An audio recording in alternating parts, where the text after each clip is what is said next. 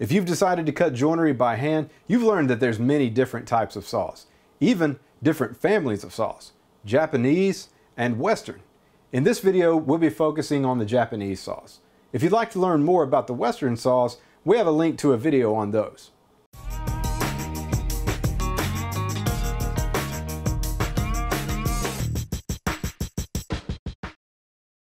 Japanese saws come in a few varieties, but before we talk about those, let's talk a little bit about teeth. Japanese saw teeth are distinguished for their intended use, cutting across the grain or cross-cutting, and cutting along the grain or rip-cutting. However, Japanese saw teeth are designed such that each tooth has 3 cutting edges, except for rip-cut teeth, which have 2. This tooth geometry design allows the Japanese saw to cut straight and smooth, yet still be able to rip and cross-cut. The hardness of Japanese saw teeth allow them to stay sharp for a long time, providing a really decent service life. More traditional Japanese saws have their teeth hardened in such a way that allows you to sharpen them with a specialized feather file, whereas other saw plates have their teeth hardened through a process called impulse hardening. Those are too hard to be filed or sharpened. However, those plates can be replaced via replacement plates that install easily into the handle and get you back to sharp with 0 downtime. Japanese saws can be with or without a back. A dozuki saw features a folded back that provides rigidity to the plate, enabling a high degree of precision. It also has the thinnest plate of all the Japanese saws, making it ideal for fine joinery such as dovetails and tenons. A ryoba saw has no back but offers teeth on both sides for crosscuts and rips. So what you give up in rigidity, you gain in flexibility of efficiency by having both types of teeth on the same saw. The ryoba saw works well for both general purpose cutting and for flush trimming screw hole plugs.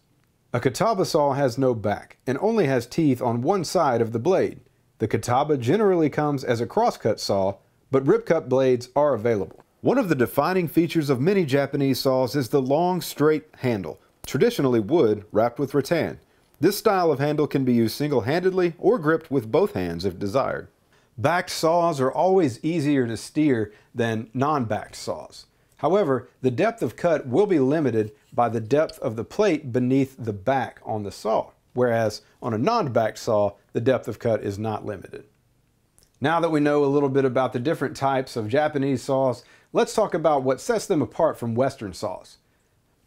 Japanese saws have their teeth oriented such that it cuts on the pull stroke as the saw is coming towards you, whereas Western saws have their teeth oriented such that they cut on the push stroke as the blade is going away from you.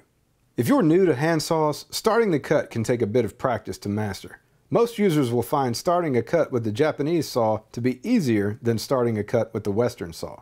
Cutting on the pull stroke doesn't require as thick of a plate as the push stroke does. This allows Japanese saws to have thinner plates than their Western counterparts. Thinner plates mean thinner kerfs, or area of wood that is removed by the saw plate during a cut. Narrow kerfs mean less friction, which means less effort is required to make the cut.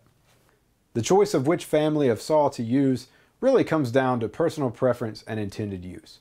For example, if you'd like to cut fine joinery like dovetails and tenons with a Japanese saw, the thin plate and folded back on this dozuki saw would be an excellent choice. Whereas if you just want to do some random carcass work, the rip cut and cross cut teeth on this ryoba saw might be a good choice. Whether it's Western or Japanese, a finely tuned and properly sharpened saw is going to cut wood very well. While there are some saws tailored to specific cuts, there's no saw that's just going to make dovetails. You do that. So the really important choice that you make is the choice to practice. So don't get too bogged down in teeth per inch or Western or Japanese. Just grab a piece of wood, make some layout lines, and saw them until you hit them. Well, that wraps up the overview on Japanese saws. If you'd like to learn more about Western saws, click the link to our video on different types and sizes of Western saws. And as always, make sure to check out the whole line of saws at highlandwoodworking.com.